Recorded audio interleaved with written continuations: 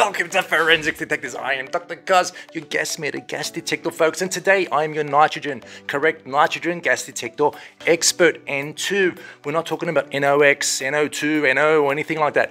Pure, boring, basic, inert nitrogen gas. And actually, nitrogen is the most dominant, most abundant gas in our atmosphere. It takes up about 78, 79 or so percent in our atmosphere. The rest is oxygen, and there's a small residual of argon, hydrogen, and some others. Okay, folks? So, in other words, nitrogen and oxygen are very complementary. Okay, so the inverse of the other could be derived. So, if we know there's 21% of oxygen in the atmosphere, then 100 minus 21 is 79 or so. And we know that is the residual amount, or the majority residual amount, because it is the majority of the atmosphere. So I get many calls, Dr. Kaz, I'm looking for a nitrogen gas detector. Dr. Kaz, what can we do with our nitrogen gas leaks? Dr. Kaz, what must my people wear when they're working with nitrogen?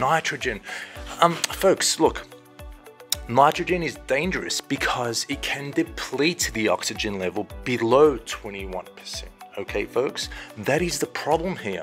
And if oxygen goes down, we can be harmed. There'll be low amounts of oxygen to breathe, and asphyxiation comes on, and there will be a big problem. We'll basically suffocate. So it's important to actually monitor the oxygen, not the nitrogen.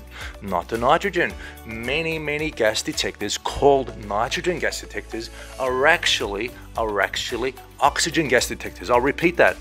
Many nitrogen gas detectors that are sold are actually oxygen gas detectors. Likewise, we try and capture that market. So we have nitrogen gas detectors. Dr. Kaz markets his oxygen gas detectors as nitrogen gas detectors because most folks out there don't understand this subtlety.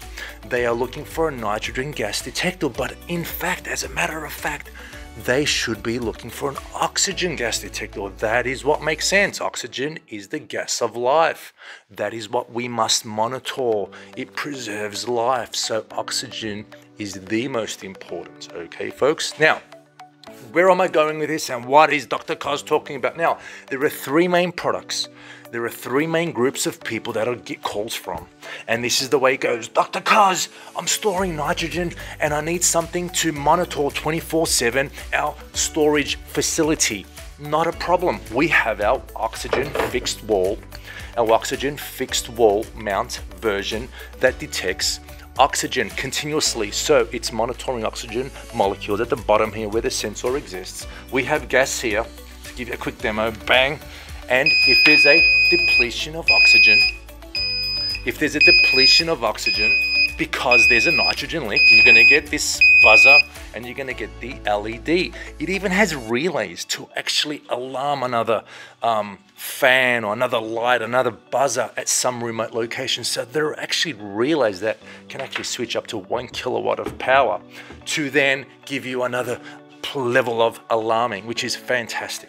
Now, the second call goes something like this. Dr. Kaz, I have nitrogen lines and I need to check to make sure there is no leaks so it doesn't pose a dangerous situation to my employees. Not a problem. We have a oxygen analyzer with a built-in pump. Let me just turn on the pump here. This is our FD600-02. It has a, as you can see right over here, folks, a 2-inch stainless steel needle. One could go to the different lines and analyze if there is a nitrogen leak. If there is a nitrogen leak, guess what?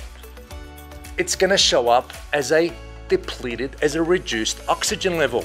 Pretty simple. There's a built-in pump, and it is quite easy to go around and start performing that point sampling type of exercise. Okay, folks? The third call, let me just turn off the pump right there. The third call goes something like this. Dr. Kaz, we're working with nitrogen and I want to make sure my people throughout the day are not exposed to nitrogen, and they know and they have confidence in the air they are breathing. what we're talking about in that situation is personal protection.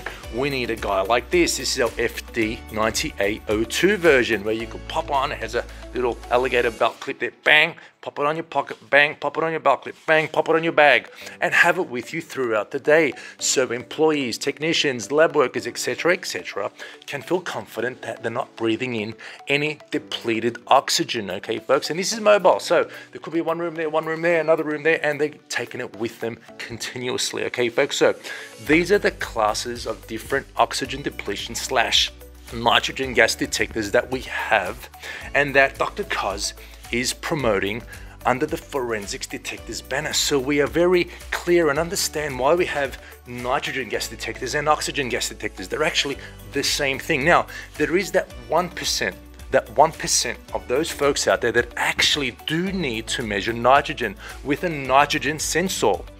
There are two ways of measuring nitrogen. That is with an ultrasonic sensor and a thermal conductivity sensor. That's a separate discussion. That's a separate video for another day. You could call us or come to us, email us for that information. But that is a very small amount of people out there that have that requirement. But for today, for 99% of you, that should answer most of your questions when it comes to nitrogen gas monitoring, nitrogen gas detection, nitrogen gas in my atmosphere. Okay, folks, look, till then, be well, be safe, easy on the chocolate. See you soon.